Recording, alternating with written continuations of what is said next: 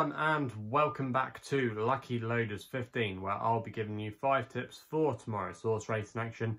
Now, before we get stuck into them, I just want to apologise for not doing a video on today's racing. I'm sure, like the rest of you were watching the England and Germany game last night, and in the end I was just celebrating with friends and family. So yeah, I just unfortunately didn't get time to record a video, but that's the reason why I didn't make one for today's racing. Also, as well, I should say, June wasn't a great month for us in the end. We started okay, we had a few winners, but then when we got to Royal Ascot, it was a really disappointing festival from our point of view. The first 4 days were absolutely shocking. We saved a little bit on the last day, got a little bit back, but then the last part of the month, we were a little bit up and down again. Had a couple of winners, had a few losers as well. So yeah, on the whole, we just came out with a loss for June, but fingers crossed we can turn our fortunes around and be back amongst the winners in July, and got some decent racing to look forward to as well. We've got obviously the Eclipse Stakes on Saturday. We'll have Newmarket's July meeting as well. So some good flat action to get our teeth stuck into, and hopefully we can get off to a good start tomorrow. So let's get into it then. 5 tips, and we're going to be going to Yarmouth for my first one with my nap, which runs in the 1:45. I thought Cayman Moon might be able to take another step forward tomorrow for Luke Morris and William Knight. At the current time recording, you can back this horse at 7-2, and I'm going to recommend a 1-point win bet here. Now, I was really impressed by the way he won on the all-weather at Lingfield last time out. He really did it very well in the closing stages and was asserting, pulling away from the rest, and it was a really good eye-catching performance. Now, even though, like I said, that was a weak race, the handicapper has raised him £7, but he's still got a mark of 54, which I think could still be well within his capabilities, and I think could be probably at least a 60s performer if you actually look at what he could go on to do from his pedigree point of view.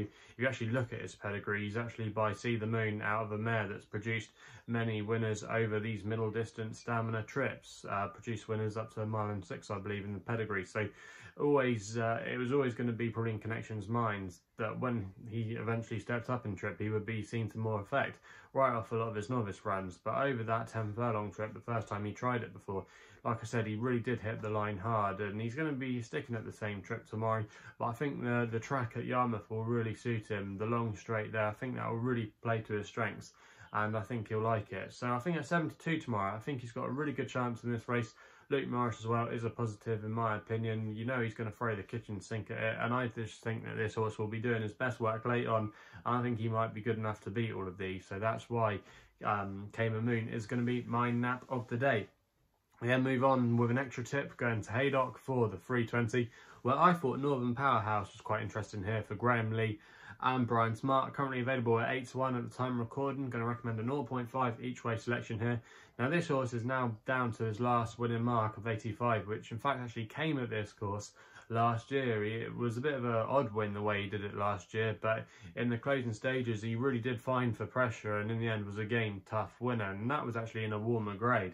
Now tomorrow he's dropping down into class 4 company weight. He will have to shoulder top weight, but this is going to be a bit more of an easier task for him compared to some of his recent assignments, and I just think at this trip he's very effective. He's always been effective over 7 furlongs. I know it was saying your race card 6 furlongs and like 200 yards, but effectively it measures out at just shy of 7 furlongs. So I do think this trip will be seen to good effect for him. And also as well, I think the bigger field will help too. I think he didn't disgrace himself at all when he finished 4th at Redcar last time out, but I just think the small field wouldn't have suited him at all. It was only a 5-runner race, a bit of a tactically messy race.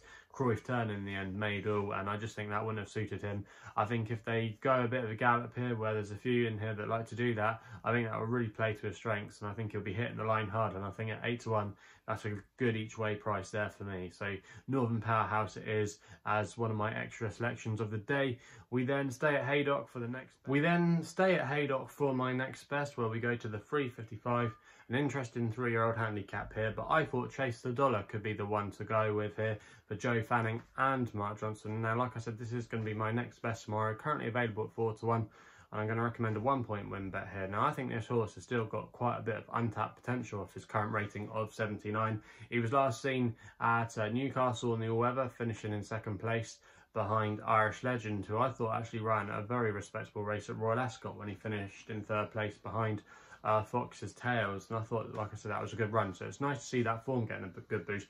Also, as well, if you actually look at the sectionals and the data on the performance of Chase the Dollar at Newcastle, his times were actually very good in the closing stages, and he was actually catching up with the winner again. So stepping up in trip should be a major positive. Also, as well, the pedigree points to that being another positive too. He's a full brother to Dilla Dollar that actually won over this trip, so I think he does have a lot in his favour tomorrow. I think he'll be handy. I think the small field could suit him as well, especially if it did get tactical, and I could see him going quite slow actually, and him maybe being in a handy position. He might be able to get first run on a couple of these with the likes of Chalk Stream, Albert Camloose as well. I just think he's got a lot up his sleeve, this horse still, and I think he could easily be a mid-80s or high 80s horse come the end of the season. So Chase the Dollar is, he's going to be my next best of the day, and fingers crossed we can get a winner there. We then go to the evening action at Epsom, where I've got 2 tips for you. The first one of them is going to be an extra tip, where we go to the 605. I thought Bonnyrigg might take all the beating here for David Probert and Andrew Bolden, currently available at 3-1 at the time recording, and I'm going to recommend a 1-point win bet here. Now, I think this horse ran in a really warm 3-year-old race at Sandown last time out, where it was a Class 3 contest. There's definitely going to be a few subsequent winners, I think, come out there. Talbot, I thought, ran an okay race at Newmarket last week, but I thought the first couple in that race were really smart, and I think dropping back against some older horses in this company might just see him to good effect tomorrow. Also, as well, he's going to be getting that 3-year-old weight allowance as well, which I think is always very key at this time of year. So I think that's a massive positive for him. He likes to be handy, up with the pace, and Epsom can normally ride that way, and he's got a good draw tomorrow from stall 4 to exploit that. I expect David Probert to be quick out of the gate, and I think he'll get a handy position, and I think he just might be able to stay there come the end of the race. I think there's quite a few exposed types in here, and I think Bonnyrigg, yes, he's been a little bit up and down during his career, but I just think the drying out ground will help him, and the nature of the track. He's won at Brighton before, which is a bit of a undulating track, obviously with a down and uphill finish there, but yeah, I do think that he's got a good chance in this race tomorrow, Bonnyrigg, and I think really he should be a lot shorter than his current price of 3-1, so that's why he's going to be my tip in that race.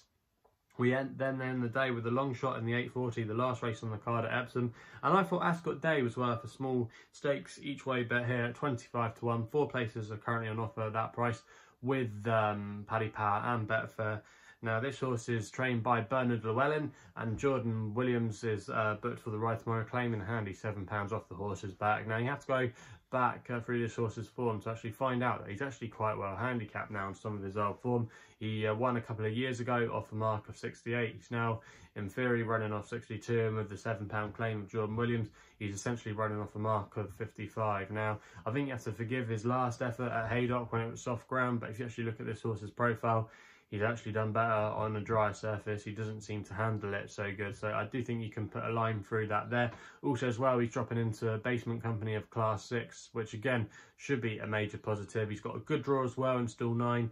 Obviously, it's always noted over the Derby trip that you don't want to be drawn low. Being drawn in the middle is normally quite good. And I think if Jordan Williams can get into a good position tomorrow, I think he's got a really good chance. And this is definitely his right trip, with hopefully his right ground conditions as well, dropping into a weaker grade. So I do think Ascot Day does have a good chance to at least make the first 4. And that's why I'm putting him up as my long shot of the day at 25-1. So they're the 5 tips for tomorrow's race. And if you're still enjoying the videos and enjoying them as well, and hopefully I can give you some winners, remember to hit the thumbs up button and subscribe here to my YouTube channel at LuckyLoaders15. Also as well, if you want to follow me on Twitter, on social media, my handle is at LuckyLoader15. And if you want to find out a little bit more about myself, my website is www.chrisloaderracing.co.uk. So please gamble responsibly. Hopefully we can have some winners tomorrow, and we'll be seeing you soon.